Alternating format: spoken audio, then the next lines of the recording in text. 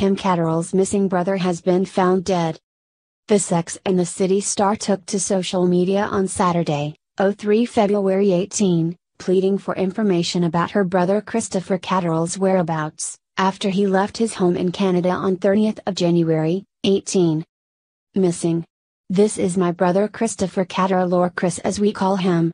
He has been missing since Tuesday, January the 30th from his home in Lacombe, Alberta, Canada, she wrote, alongside a photo of her younger brother. His keys, cell phone, and wallet left on the table and his front door unlocked. This is not like Chris. He would never leave his unlocked home without those items nor his 7 beloved dogs.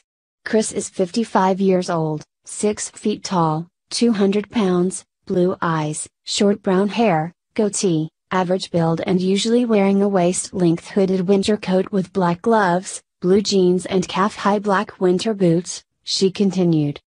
If you've seen Chris, contact Blackfouds RCMP at 403-885-3300. He's a one-of-a-kind brother. Help us bring him home safe. Please spread the word. Many thanks for reading this. Kim. On Sunday, February 18. Kim continued to appeal for help by sharing the official missing poster of her brother from the Royal Canadian Mounted Police on Twitter.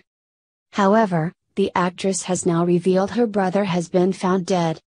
It is with great sadness that myself and my family announce the unexpected passing of our son and brother, Chris Cattrall, she writes on Twitter.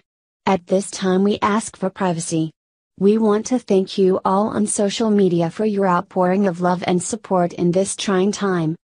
Kim has not released any details about the circumstances surrounding Chris' death.